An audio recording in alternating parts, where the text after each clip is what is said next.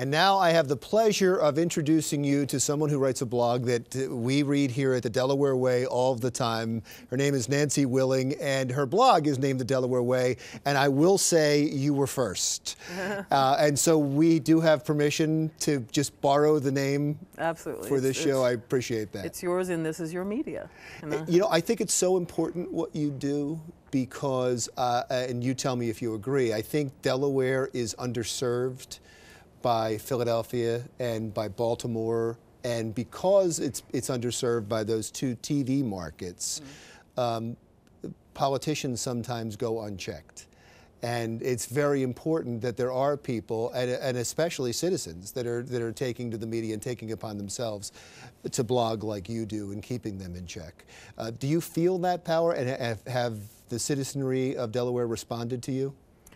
Yeah, actually, it's kind of fun to have seen my numbers. I mean, I don't go look at them in depth, but I get average of a couple thousand, what they call hits a day.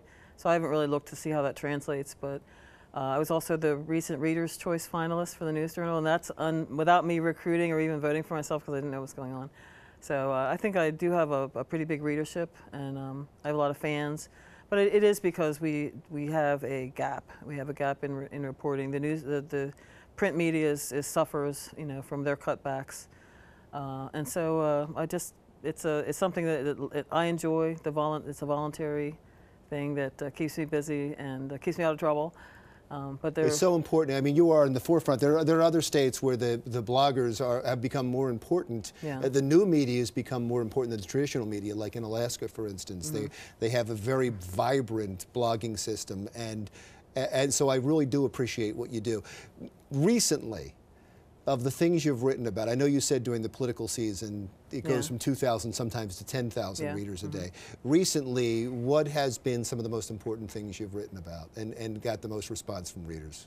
You never know. It could be. It comes and goes in something that's probably unpredictable. Usually something that I'm bouncing off of the News Journal.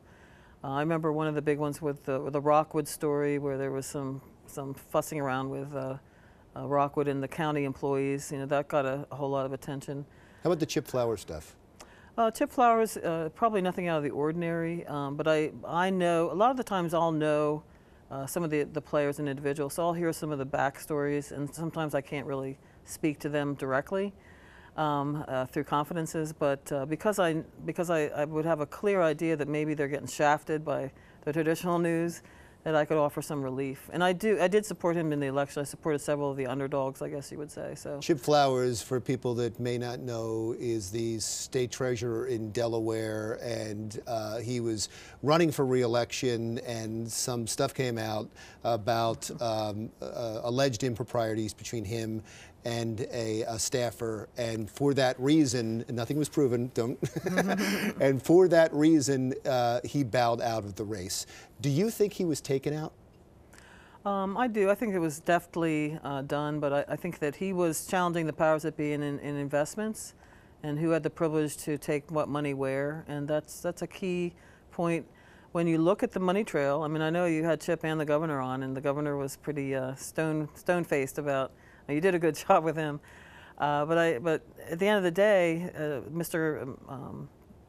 these Democrats, Governor Markell in particular, were getting quite a lot of money funneled through an organization that Chip was challenging, that particular council. So you think the governor was behind taking him out? Yeah, I do. I really do. That's my feeling. That for one thing, there does seem to be a subset of Democratic challengers that aren't in the in crowd. And the in crowd, look, they're all pretty much feel like they're entitled to these jobs. And you know, I'd like Matt Dent personally, but come on, you know, you're going to rotate from, you know, this job to this job to this job. Is there no more talent? Is that our talent? Is that our bench, really? Delaware's always been seen as a corporation state, a state that's friendly to corporations, and because of that, much of the money that comes into the state budget comes from the fees and the taxes that those corporations have to pay. And slowly some of those corporations are leaving. Is that a concern to you? Do you see that turning around? And if not, what does Delaware do? Well, the one thing that you could say about that is that we have probably the finest court system in the land. You know, that's one of the reasons why And I did like that you got into that with Kowalko last weekend. But the idea of the Peace DuPont and at that era put us in as a financial center, I don't see that going away anytime soon. I mean, they're chipping away at it potentially, but what does bother me about that is that because of the strong corporation centers here, is that our national politicians tend to be very centrist, and so maybe betray democratic ideals. But we can understand they have to be forgiven for backing the banking, because that is our central industry. So a little bit of a conflict there. If you want to, say if you want to go after the banks, when they do wrong, or you're going after the state economy. When you go after Yes. the banks, you end up going after the state economy. When you go after the insurance companies, you go after the state economy. So I understand. That's a great tough point. one. It is a tough one.